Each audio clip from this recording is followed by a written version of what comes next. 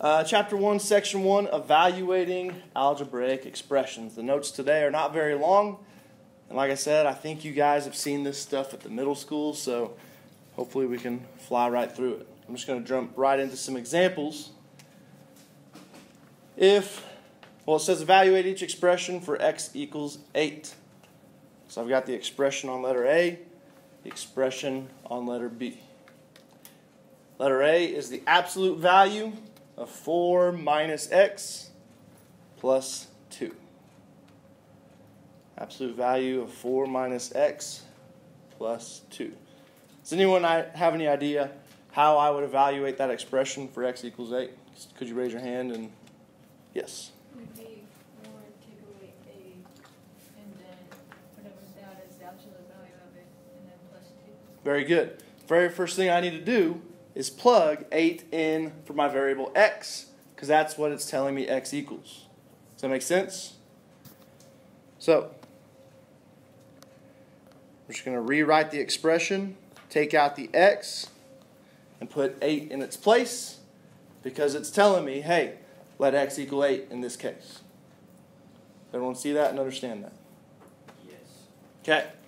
Once I plug in, once I substitute 8 for x, now I'm just working out the problem using my order of operations. Can someone raise your hand and tell me what the order of operations are? Anyone remember the order of operations? Once I say it, you'll probably be like, oh yeah. PEMDAS? Anyone remember PEMDAS? I like to call it GMDAS. I like to make the P a G and call it grouping symbols. Y'all used to it being parentheses, right? But there's more than just parentheses that are all grouping symbols, so I call it GMDAS. The G is grouping symbols. That would be parentheses, brackets, absolute value in our case here. What does the E stand for? Exponents. If you got any exponents, you would do that after the grouping symbols. What does the M stand for? Multiplication. What does the D stand for? Division. We deal with multiplication and division together. And we do all multiplication and division from left to right. Does that make sense? What does the A stand for? Addition. What does the S stand for? Subtraction. So we're going to use these orders of operations to simplify our expression from here. So, G stands for grouping symbols, right? Do I have any grouping symbols in this case? Yes, what are they? Yeah, the absolute value bars, right? So, I need to simplify everything within the absolute value bars. So, what's 4 minus 8? Negative 4. Any questions there? Do I have any other grouping symbols with operations going on inside of them? No. I still have the absolute value bars, but I've done all the operations I can inside of them, right? So, since I still have them, I need to go ahead and simplify them. What would the First off, let's rewind a little bit. Can someone tell me what absolute value means? Huh? Expand on that a little bit. Like negative turns to positive. What if it's positive? You keep it as a positive. Keep it as a positive. Do we know why that's the case? Why it always turns to a positive number? Okay. Oh, go for it. I'm going to say because that's how many it is on my phone. Very good. Perfect. That's what I was looking for right there. Absolute value means the distance from 0. Okay? So how far that number is on a number line away from 0. I live about a mile away from Carl Albert. So when I drive to school, I drive 1 mile here, right? When I drive back to my house, do I drive a negative mile? No, it's still a positive mile. We don't have negative distances, do we? So that's why it always changes to positive, because it's a distance from 0. Does that make sense? So how far is negative 4 away from 0? 4 units. So the absolute value of negative 4 is 4. Any questions on that? We good so far up to this point? So, do we have any more grouping symbols? Nope, we got those all taken care of. What does the E stand for? Exponents. Do we have any exponents here? Nope, so we can skip that step. Remember, we deal with multiplication and division together from left to right. Do we have any multiplication or division in our problem? Nope, so I can skip that. And then we deal with all addition and subtraction together as well from left to right. That's my last step. What's 4 plus 2? 6. So the value of my expression when x equals 8 is 6. Any questions on how I got that? No. Okay. Can I pick up the pace a little bit? All right.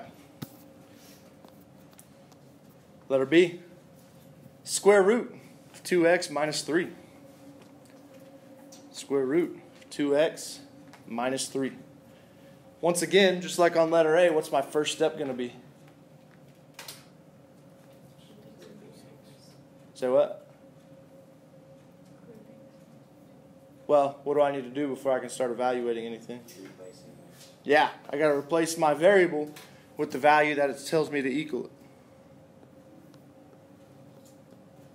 So I'm replacing x with 8. Okay.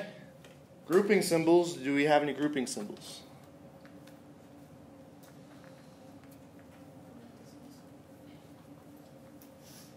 I like to count my square root as a grouping symbol if I have operations going on underneath it. Do I have operations going on underneath it? Yeah, I've got multiplication, right?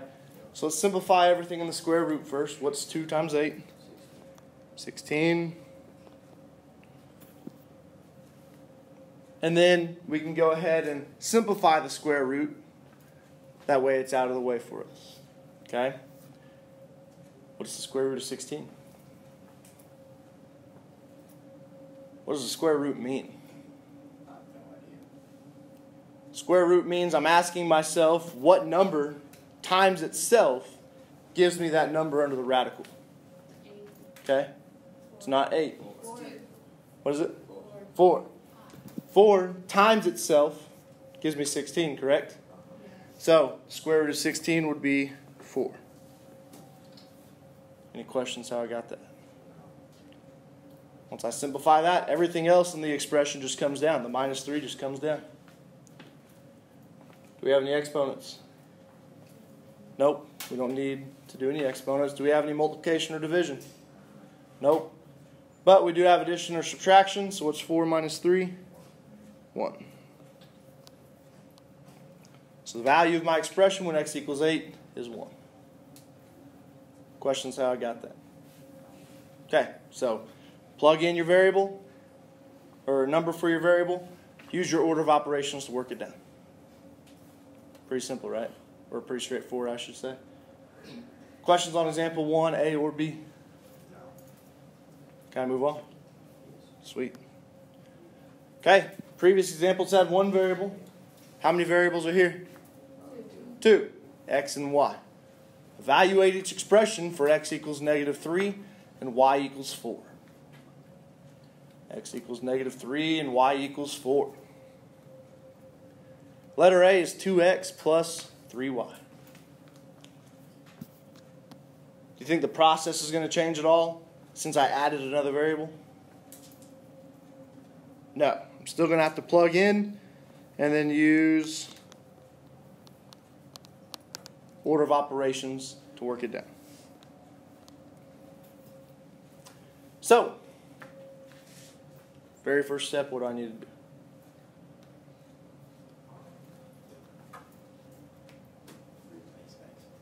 Replace x and y with what? X with negative 3 and y with 4. Very good. Replace x with negative 3 and y with 4. I like to use parentheses whenever I plug in if there's multiplication going on. So since 2 is being multiplied by x, and I'm replacing x with negative 3, I'm going to put that negative 3 in parentheses. Any confusion on how I've plugged in? Are we all pretty good replacing a variable with a number? The number that that variable equals. Okay. Do we have any grouping symbols with operations going on inside of them?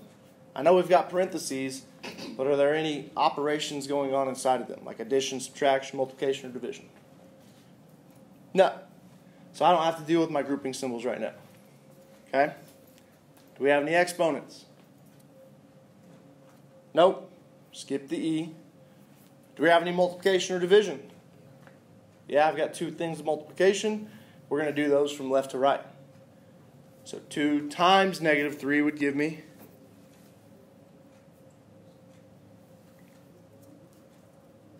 what?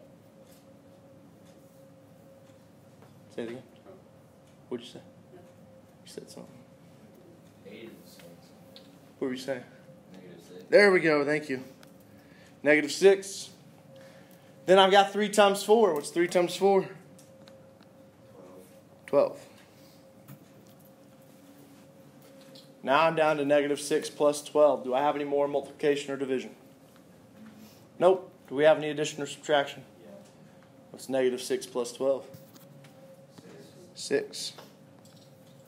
There's my value when x equals -3 and y equals 4. Questions on that? How are we feeling about this so far after 3 examples? I feel like it's pretty easy now. Pretty easy? That's good. Everyone feeling pretty confident about it? All right. Letter B. Same step we've been doing on all of them. Replace your variables with the number that they equal. So what am I replacing my x's with? -3. Which x? Just the top one? Yeah, both of them. What am I replacing the y with?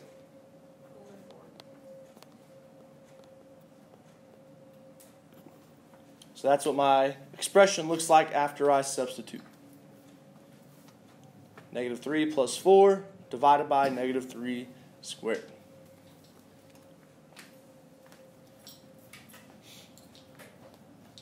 All right. Trying to think. Hold on. This one's a little different. First off, do we have any grouping symbols?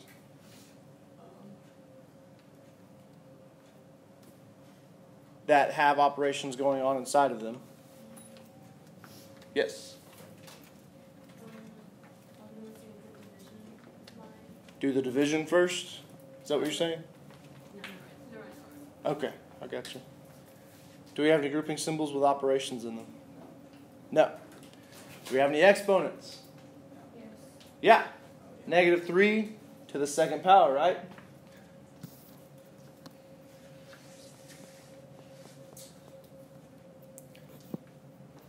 What does an exponent tell me to do?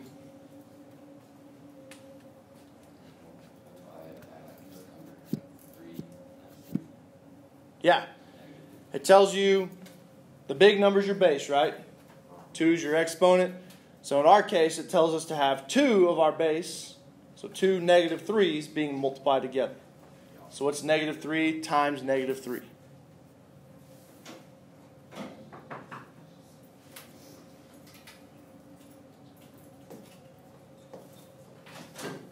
-3 times -3. It's 9, yes. Very good. So, there's our exponent simplified. -3 times -3 gave me +9. Correct? Here's where it gets maybe a little confusing. This problem's a little different. What would I do next?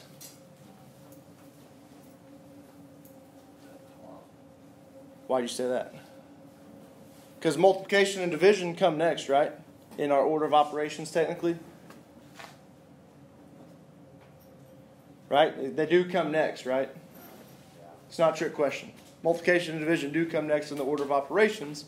You are correct, though. I do need to simplify my numerator of my fraction first. Okay?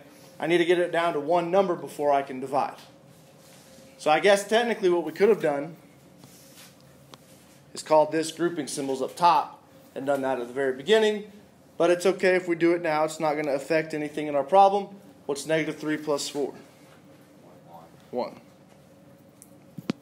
Does everyone see why we needed to add or subtract before we needed to divide in this case? I can't divide two numbers being added together by one number until I've added those two numbers. Okay? Now, I can do my division, but 1 divided by 9 is just going to give me a decimal. So, I'm going to leave it like this. Can I simplify 1 over 9?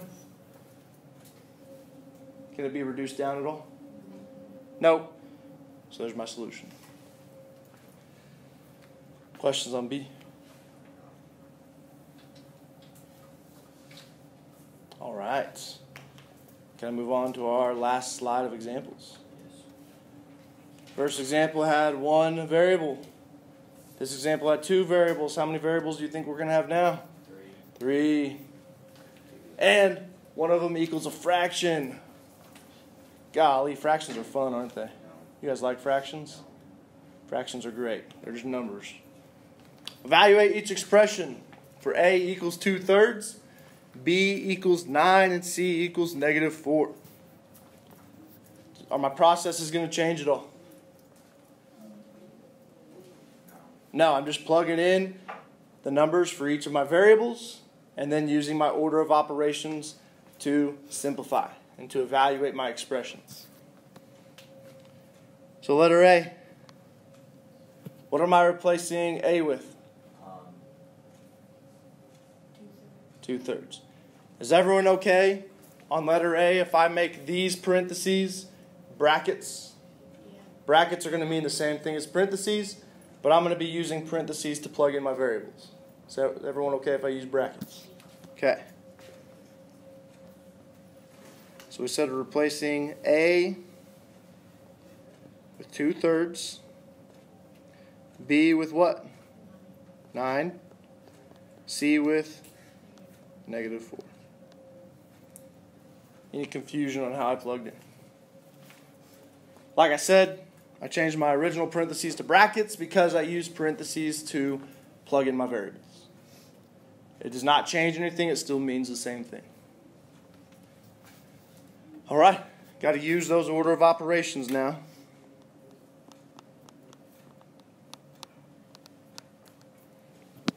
Do I have any grouping symbols with operations going on inside of them?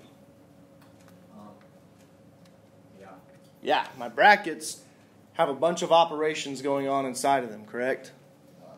I've got multiplication, I've got exponents, I've got subtraction, I've got addition, I've got a lot of it, right?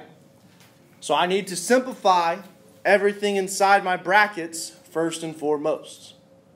So within my brackets, I'm going to start the order of operations over again. Does that make sense? So in my brackets, do I have any grouping symbols with operations going on inside of them? What? Oh, I heard someone say something. In the brackets, do I have any grouping symbols with operations going on inside of them? Where? I know I got parentheses here. Is there, well, I guess there's division in there, right? But that's just a fraction. It's not going to simplify at all. So there's no operations going on inside here. Are there any operations going on inside this set of parentheses? Does everyone know what I mean when I say operations? Addition, subtraction, multiplication, division. Are there any operations going on inside here? Nope. What about inside here? No. So I don't have to worry about the grouping symbols in the brackets. Do we have any exponents in the brackets? Yeah, I've got 2/3 to the second power. So that's the next thing that I need to evaluate. How many 2/3 am I multiplying here? 2. That's what my exponent of 2 tells me, right? Tells me to do 2/3 times 2/3. Everyone agree with that? How do I multiply two fractions? Does anyone remember? And don't tell me the butterfly method. I've never paid attention to fractions. I don't like them. It's probably time to start paying attention to fractions. You're going to see them more and more. You don't remember how to multiply fractions? Say it. Straight across, that's right. So I'm multiplying the numerators together, then I'm multiplying the denominators together. So up top, what's 2 times 2? 4. And down the bottom, 3 times 3, 9.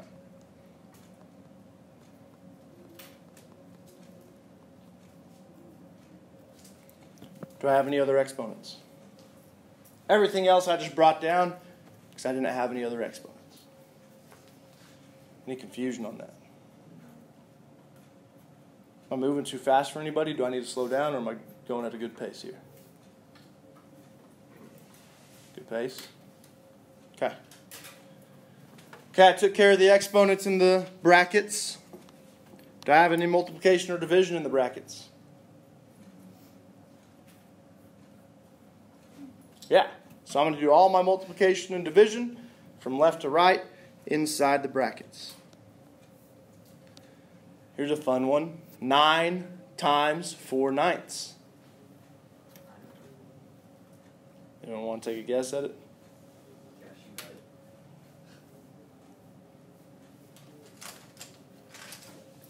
Well, think about how we multiply 2/3 times 2/3. What would 9 as a fraction be? 9 over 1. So 9 times 4? 36. 1 times 9? 9. 36 divided by 9.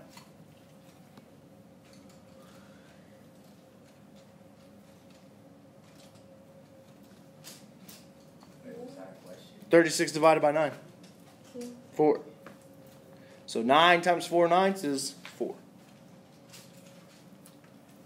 Next set of multiplication, I've got negative 2 times 9. What does that give me?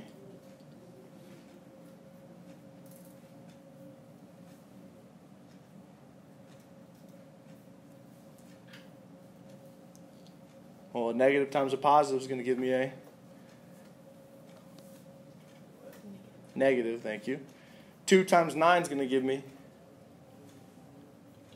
18. So negative 18. And then last set of multiplication, 3 times negative 4 would give me what? What? -12. There we go, negative 12. Y'all need to speak up. I'm a little hard of hearing. Y'all are talking too soft for me. Do I have any more multiplication division in the brackets? No. Now I can move on to addition and subtraction, which is all I have left.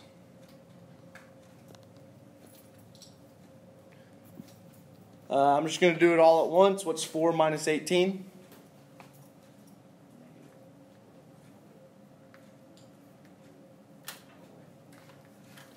Close. Negative 14. And then negative 14 minus 12 would give me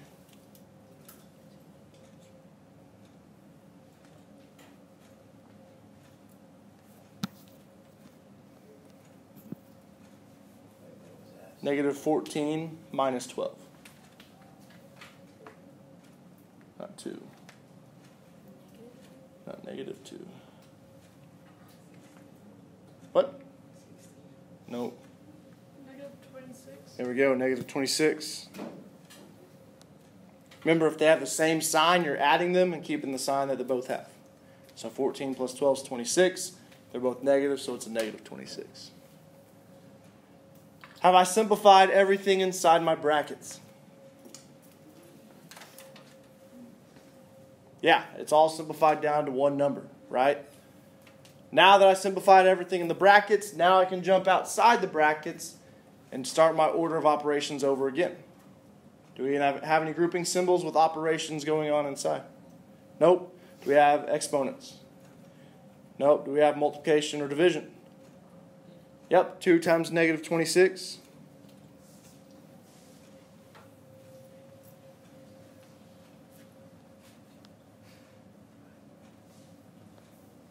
Negative 52. Good job, y'all.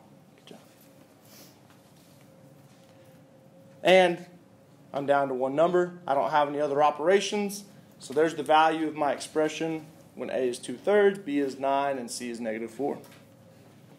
Any questions on that?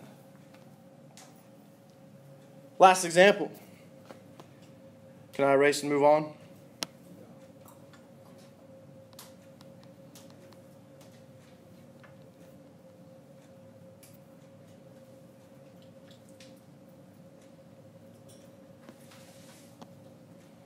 Once again, plug in. Replacing B with 9. Replacing A with 2/3. Replacing C with negative 4.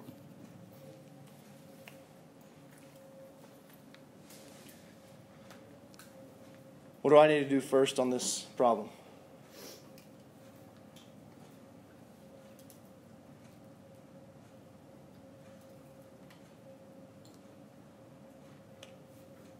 Are you drawing it in the air?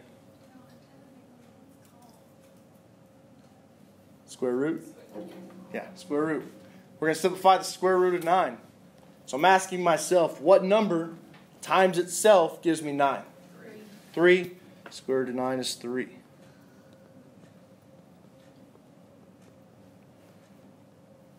I consider that a grouping symbol. I simplified it all the way down to its number. Do we have any other grouping symbols with operations going on inside?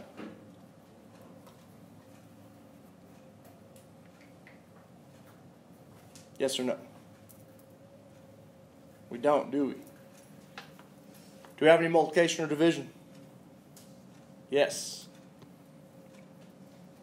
Negative 3 times 2/3. Give me negative 2. You can use that same method we used on the previous example. 3 over 1 times 2 over 3. 3 times 2 is 6. 1 times 3 is 3. 6 divided by 3 is 2. I had a negative times a positive, so I know it's negative 2. And the last set of multiplication, 2 times negative 4.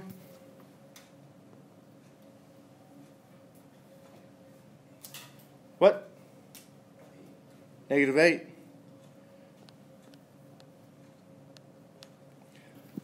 And now I just have addition or subtraction. What's 3 minus 2? 1. 1 minus 8. Negative 7. Any questions on B? Are there any questions over any of the problems we just covered? Same process every time. Replace your variables with the number that they equal. Use your order of operations to work it out. Down to one number. Okay? We good? All right. Here's your first assignment. All right. Page 7, numbers 1 through 23, all. Go ahead and write that down. That's all the notes I got for you. Page 7, numbers 1 through 23, all.